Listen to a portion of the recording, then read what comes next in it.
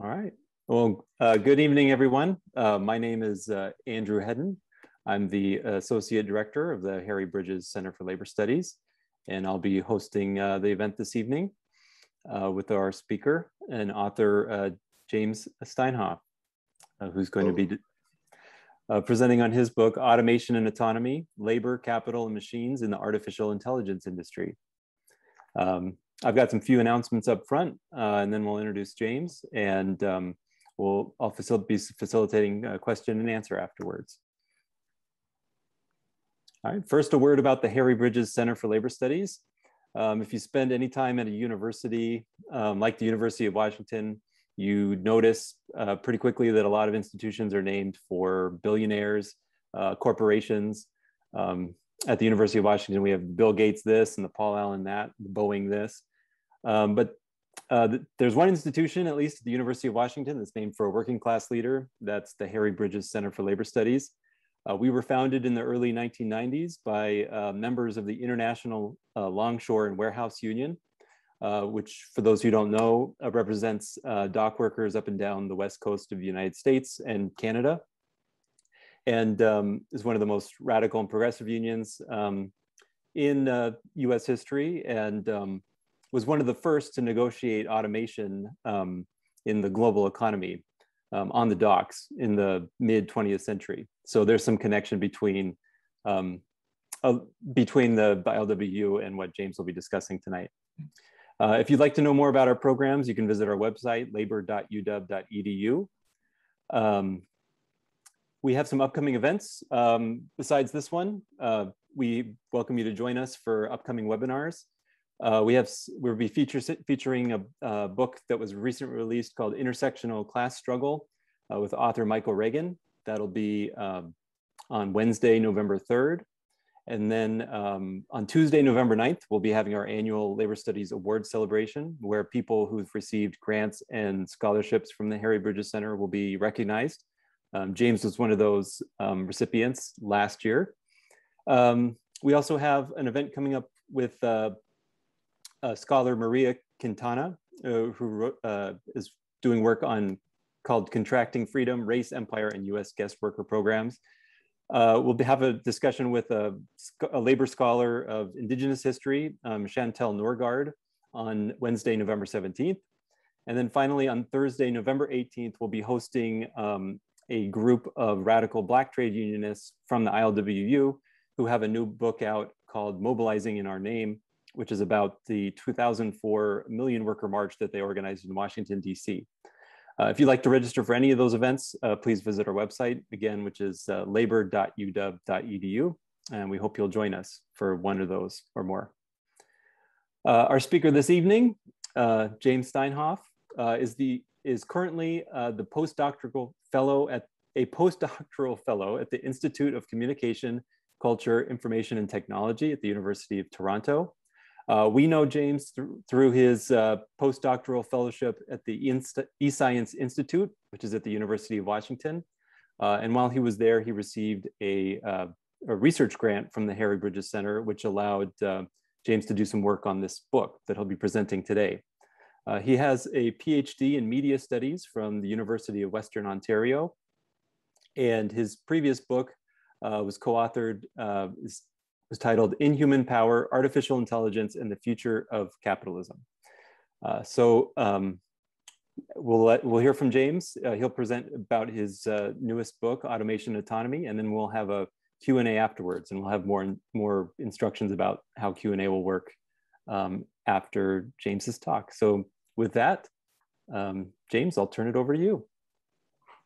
Okay, thank you, Andrew. Let me share my screen.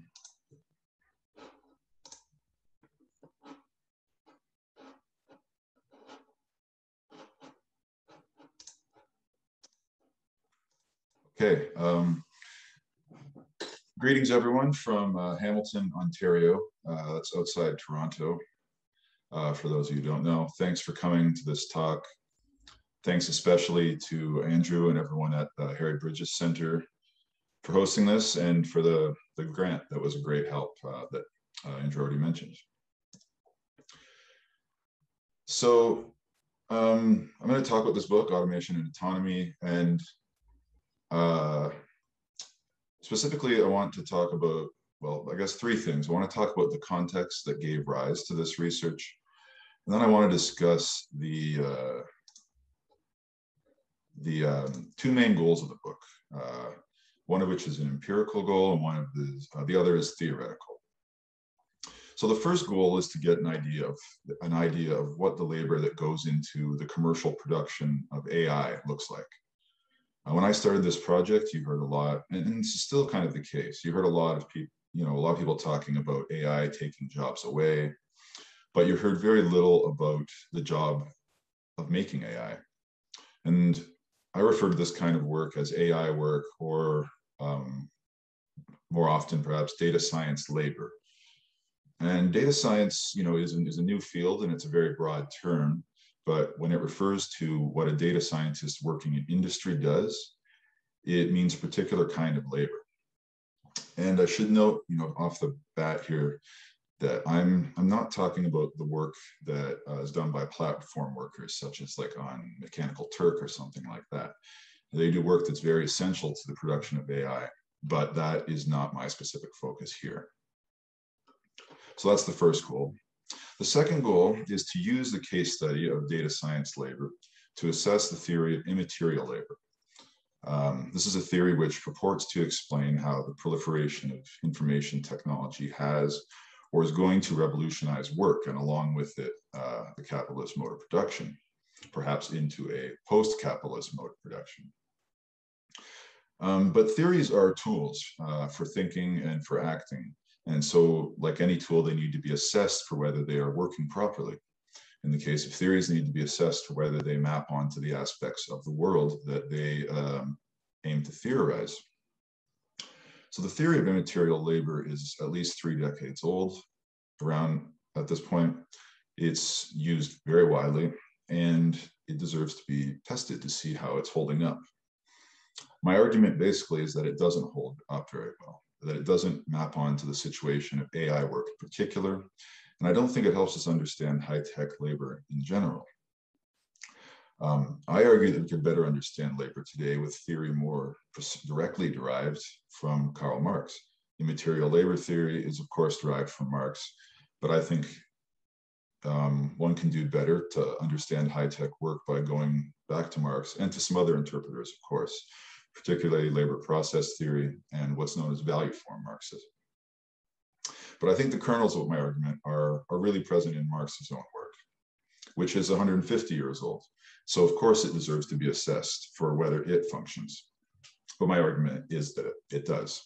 And this suggests a general point about studying high-tech labor, which is that it's important to attend not only to what's novel in high-tech, but also to what continuities exist with past.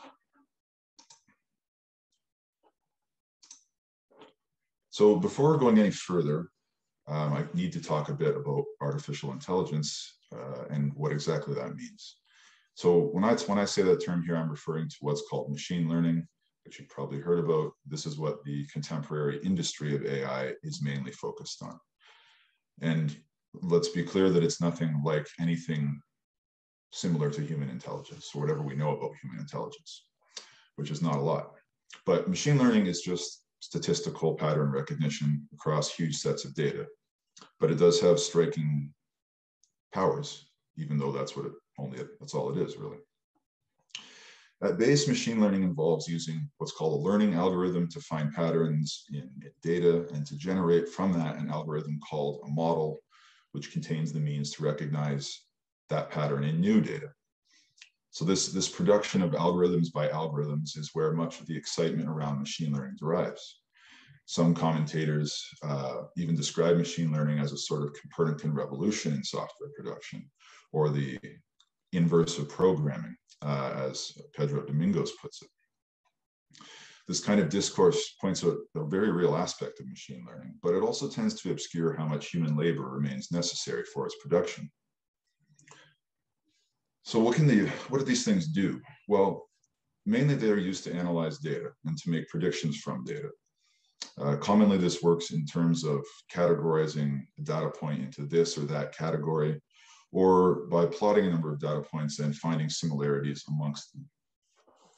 These basic functions find a wide variety of applications, such that the economists Eric Brynjolfsson and Andrew McAfee, for instance, argue that machine learning is a new general purpose technology comparable to, say, the combustion engine or to electricity. Of course, whether or not that pans out remains to be seen. But regardless, capital's enthusiasm for AI is very high and maybe continually growing at this point. And capital became interested in AI, publicly at least, around 2015, when advances in machine learning brought mainstream attention to the technology. Then in the next few years, all the biggest tech companies pivoted to AI-intensive directions, including Google, Amazon, Microsoft, Facebook, IBM, and in China, Baidu, Alibaba, and Tencent. Even some of the old industrial conglomerates like Siemens, General Electric, and the big automobile manufacturers have now got on board. This is not to mention the thousands of startup companies that have sprung up in the same period. So quite rapidly, AI became a commodity after 2015. And you can call it a distinct industry, although it's still part of the tech industry. I'm not going to delve into numbers here, but by any measure, I think the AI industry is growing and pretty rapidly. As you can see, the chart on the slide, excuse me, shows the increase in AI job postings since 2013. And almost everywhere, it's been steadily increasing despite the pandemic. So what are AI commodities then? Well, on the consumer market, there are things you're probably familiar with, like smart home speakers, or maybe smart vacuum cleaners, or of course the smartphone, which is probably the most AI-intensive consumer commodity out there. But I think even more significant than these are AI commodities, which are software applications sold to other businesses for use in their own business processes. So this is AI as fixed capital. And here there are applications ranging anything that machine learning can do: facial recognition, automation of customer service dialogue, converting text to speech, converting speech to text, all kinds of analytics. You can see one example of how these are distributed here through the Google's Vertex AI suite. So it's a cloud thing that you can buy AI commodities from, embed them into your website or into your app that you're building, whatever. So how did I investigate this kind of labor? Well, I did it with interviews. I interviewed data scientists, machine learning engineers, software engineers, anyone who was working with machine learning in some capacity. And I also interviewed some executives at some AI companies to hear from the other side. And the companies I talked to people at range from, very small startups with around 10 people to well-known international tech companies that you would, definitely know. It needs to be said, to talk about this kind of worker, that they do occupy a very privileged position in the digital economy. Their situations, could not be more different from the situation of the platform ghost workers or gig workers who are integral components of the tech industry these days. In the USA and Canada, at least, the average data scientist tends to make over 100,000 a year, and the celebrities in the field can make millions. The global median salary apparently is somewhere around 60,000 US, which is still, quite decent. So they're a privileged group of labor, yeah. And because the skills are quite advanced to do this kind of work, they tend to be very well educated. Almost everyone I interviewed had a master's, all except one, and almost around half had PhDs. And so with the short supply they're in and the advanced skills they have a strong position against the employer for bargaining and that sort of thing. So all in all, they're quite distinctive. But what exactly can studying their labor tell us about the theory of immaterial labor? So let's turn now to theory for a bit. And of course, we have to go back to Marx's Capital, which was published back in 1867. And interestingly, the term automation is not used in Capital, if you look for it. The first published use of the term that I know of is in 1948. But Marx had noted the phenomenon of automation back when he wrote Capital. And he considered it a fundamental aspect of capitalism, even if he didn't use that word. As you may know, Marx held that a capitalist economy consists of two key antagonisms. There is the antagonism between individual capitals who have to compete against one another. But then there's also the class antagonism between labor and capital as such. And both of these antagonisms drive individual capitalist firms to increase their productivity. And as Marx pointed out, and as it remains true today, one of the best ways for them to do that is with machines to augment or replace labor. But Capital is not the only important keystone book here, at least not for me. The other keystone is Harry Braverman's amazing 1974 study, Labor and Monopoly Capital, the Degradation of Work in the 20th Century. If you haven't read this and you're interested in labor, you probably should. In this study, Braverman investigates the rise of scientific management, or Taylorism, and he shows how its principles have been applied by capital since the late 1800s to increase control over, de-skill, and sometimes automate labor processes in all kinds of industrial and office work. So Braverman shows how an interesting process on the way to automation. He shows how before machines are introduced to, say, replace or augment labor processes have to be studied and broken down into their constituent parts by management. Once that's done, then management can establish a sort of best way to do each part of the process. And then it becomes possible to distribute the tasks among less skilled and cheaper workers, and also to produce machines to perform those functions. So the takeaway from Braverman for me is that the automation of a labor process has to be preceded by this act of codification. And codification has historically been achieved in a number of ways, but the Taylorist method of time motion study, the last slide showed, it's only one way, right? In the 70s, 80s, 90s, when AI was first getting commercialized, there was this practice called knowledge engineering, where knowledge engineers would aim to codify cognitive labor processes by interviewing workers, observing them, and then encoding what they gathered from them into AI programs known as expert systems. And it was around this time that Marxist thinkers also began to take note of AI and to start studying the new kinds of software work that were emerging around computing machines. And in general, the consensus at that time was that the processes of degradation that Braverman noted were also happening in this new field of software work. However, some more recent Marxist studies of software work, or Marx inflected at least, have seemed to change their tune. In the labor process literature, there is what seems to be the popular view to me is that software work has qualities which render it resistant to codification and thus to automation. According to one analysis of software production on the slide here, quote, "At every stage, human rather than machine intervention predominates. Each project requires fresh planning and decisions. This reality stands in sharp contrast to the one best way of tailorized work settings."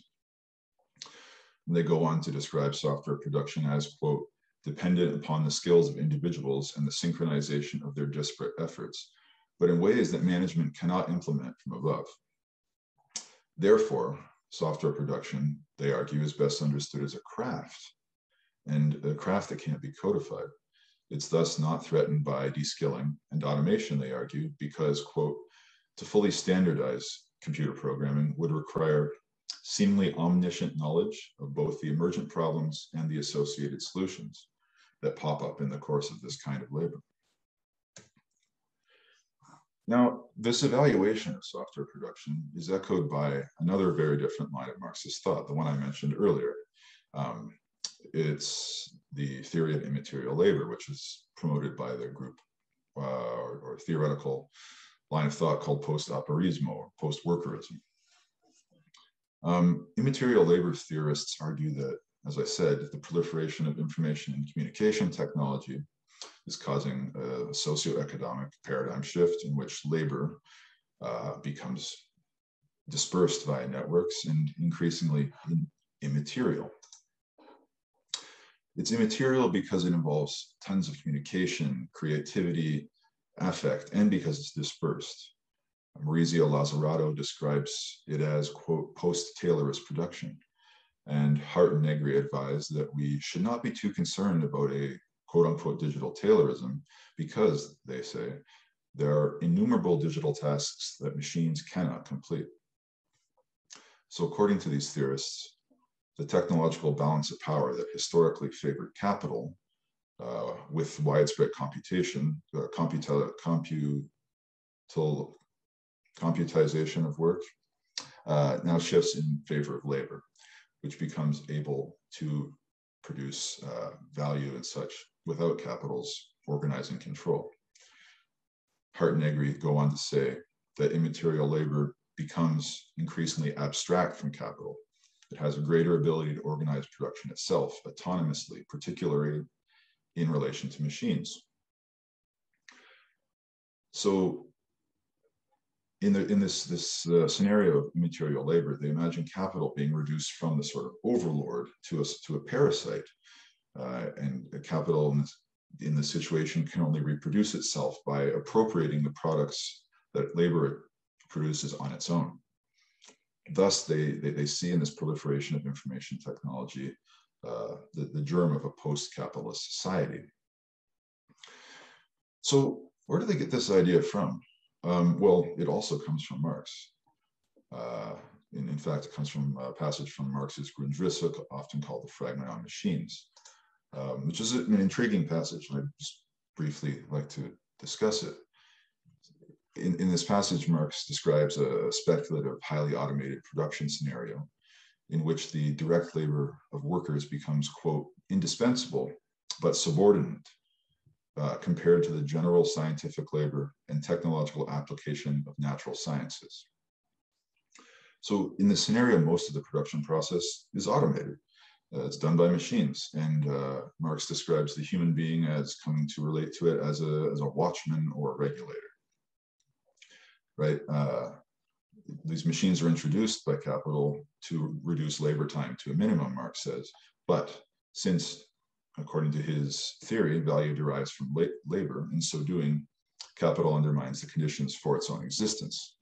In automating, capital thus, quote, works toward its own dissolution, as Marx puts it. Now, there's a big debate about how to interpret the fragment on machines, but I'm not going to get into it. But for people who endorse the theory of immaterial labor, it's generally taken as a prediction or a prophecy of sorts. Hart and Negri say that, quote, what Marx saw as the future is our era. This radical transformation of labor power and the incorporation of science, communication, and language into productive force have redefined the entire phenomenology of labor and the entire world horizon of production. Okay, so that's enough with the theory. But data science work ought to be at the forefront of this radically transforming or transformed horizon of production. This kind of work ought to be the epitome of immaterial labor. So we can ask the question, is it accurate to call data science work post-Taylorist? I think that's more precise, better, easier to understand than saying immaterial. In short, my argument is that no, we can't. My research shows that data science work is undergoing processes of de-skilling and automation that are familiar to past analyses of labor processes.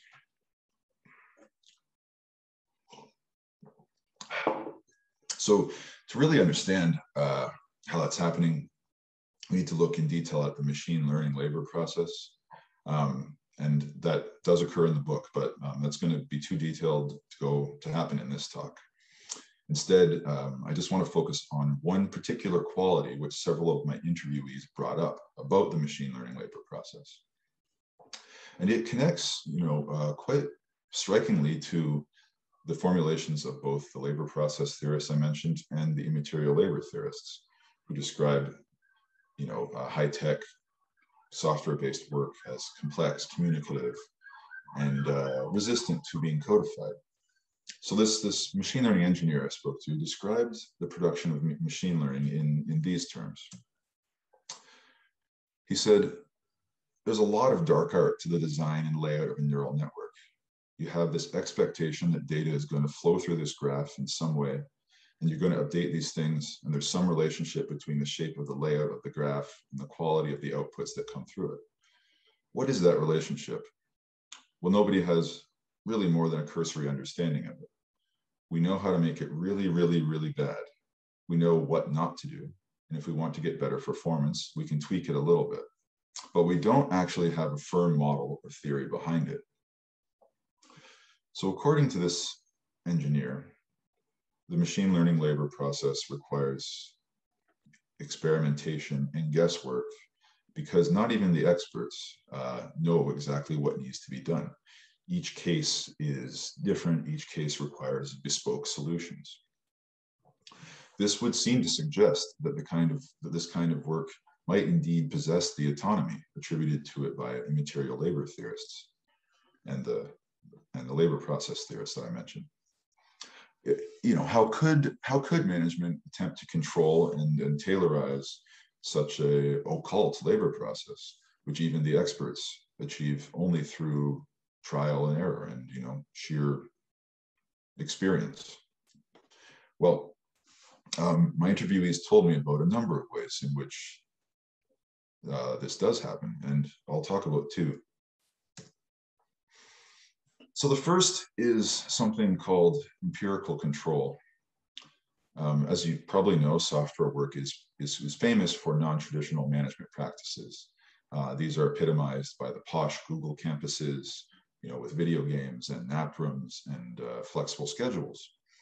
But this style of management arose because of the nature of software production and its resistance to being codified. But in such contexts, management is reconfigured, not abolished. And we can see this by looking at how the labor process is schematized in different development methodologies. Now, consider this waterfall methodology. This is a traditional development methodology from manufacturing. It's a linear process from design to deployment.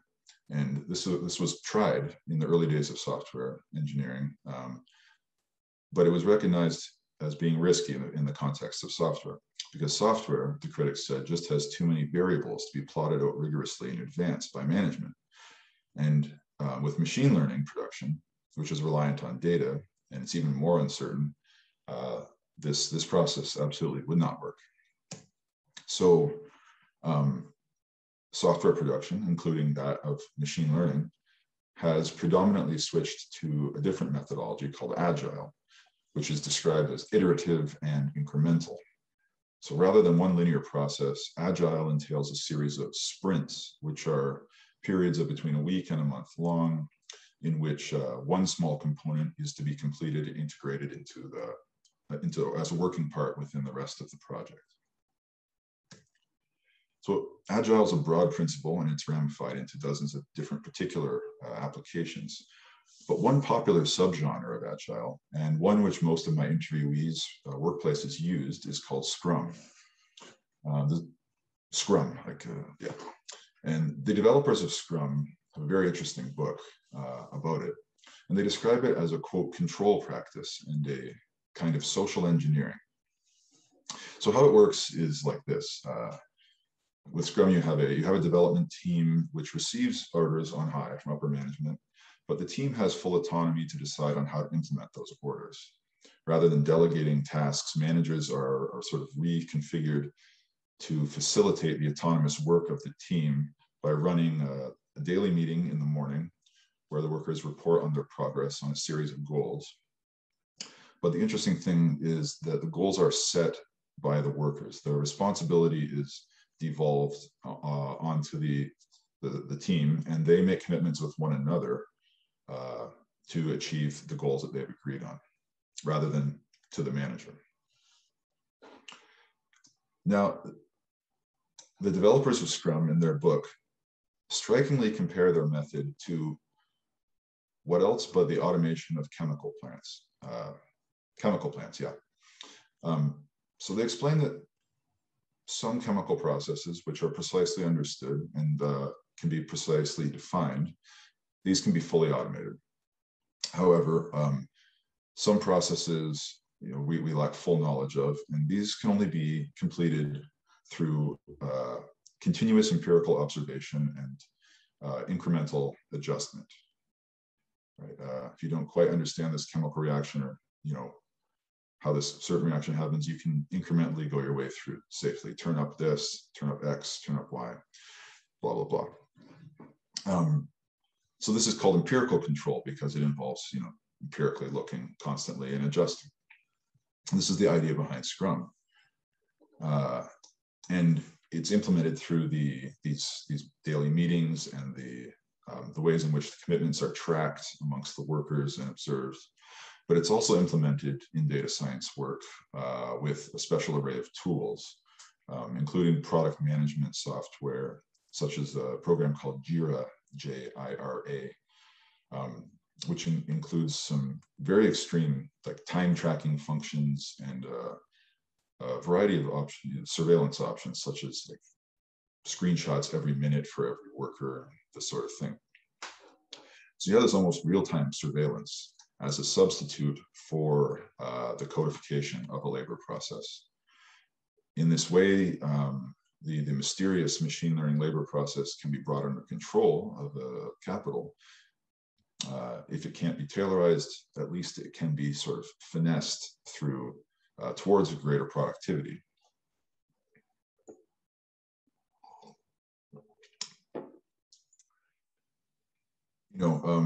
You might assume then if this labor process can't be tailorized, then it also can't be automated. So maybe there is this kernel of autonomy within it. And that is the assumption of a lot of analyses of this kind of work, software work. But my argument is that that's not the case.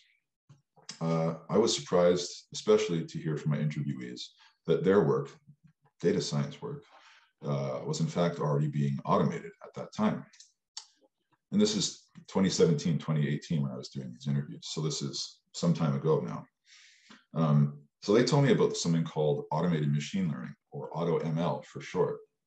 And these are applications which automate the process of producing machine learning models through a recursive application of machine learning to that very process. So it's using machine learning to make machine learning. And it has the AutoML, this thing, has advanced a lot in those few years since I did the interviews.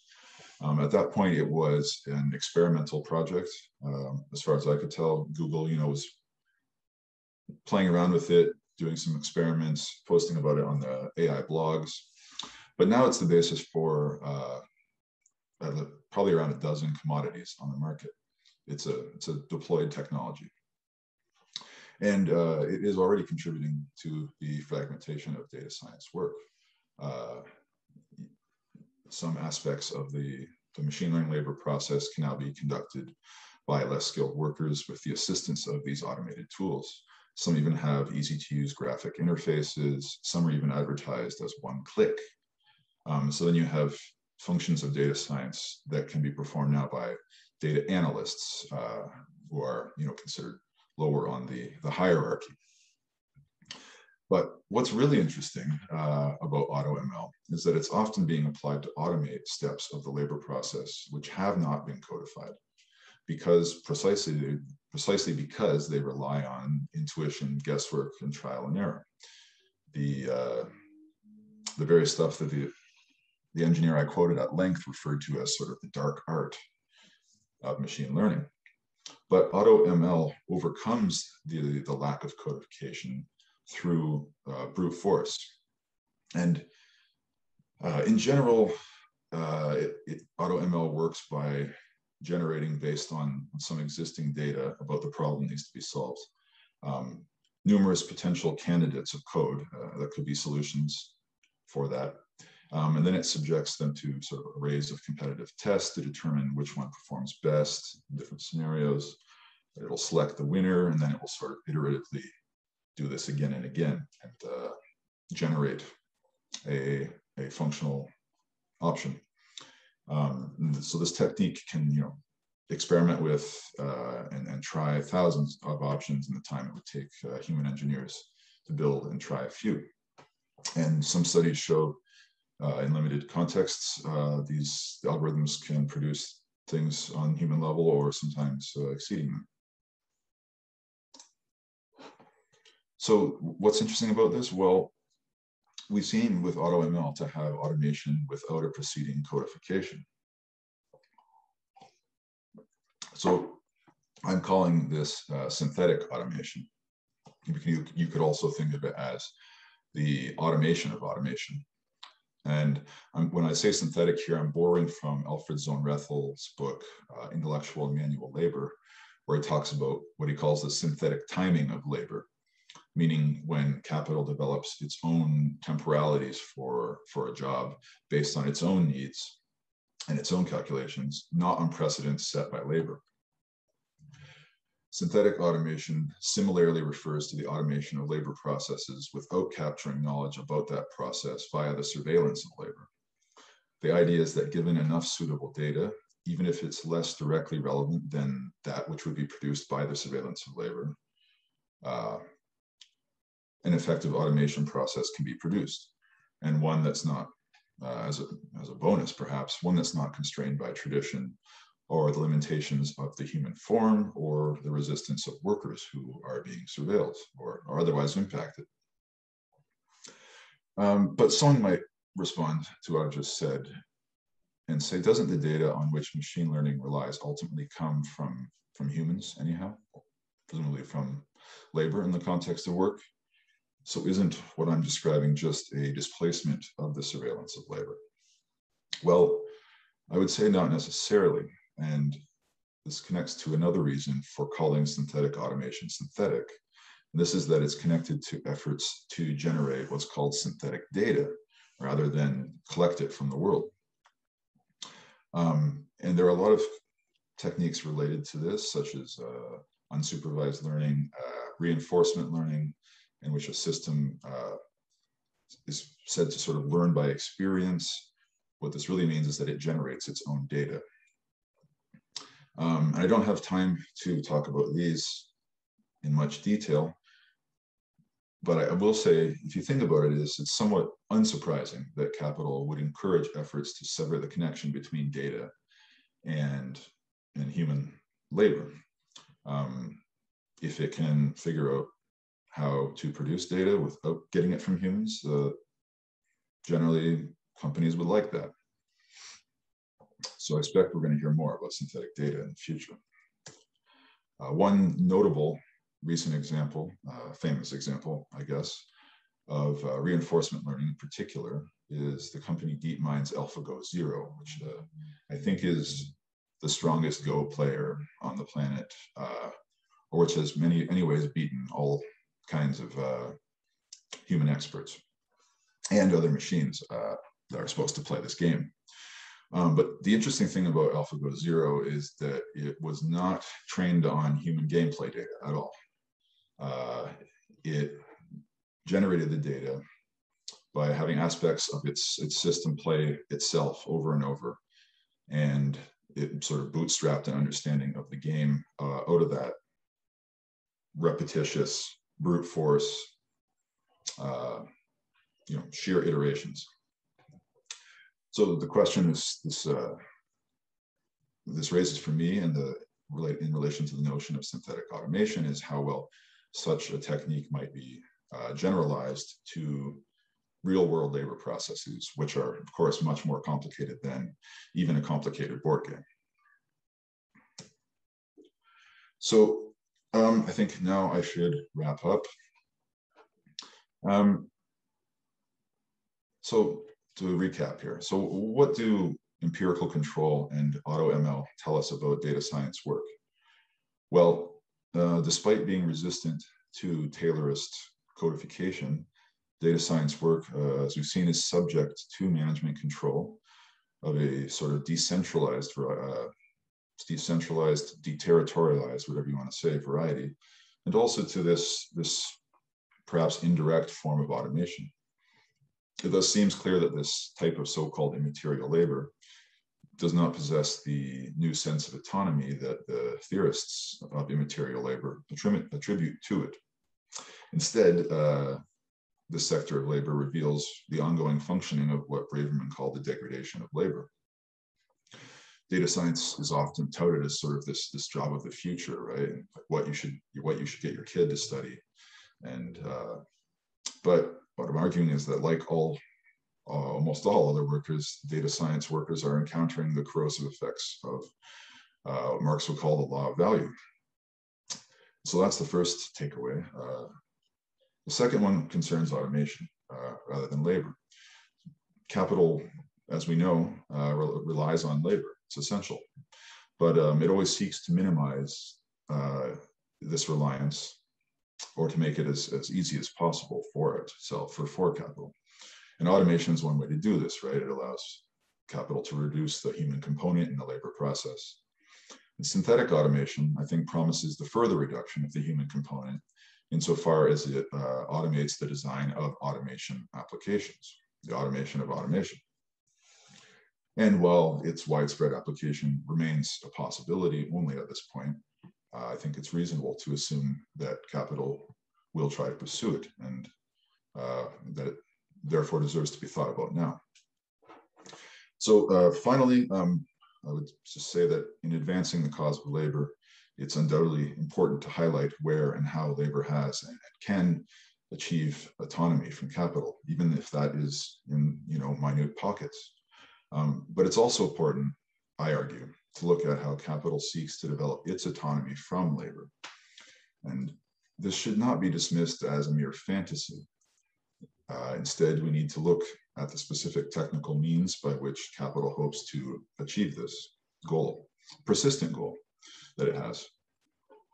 And that's all. Thank you very much.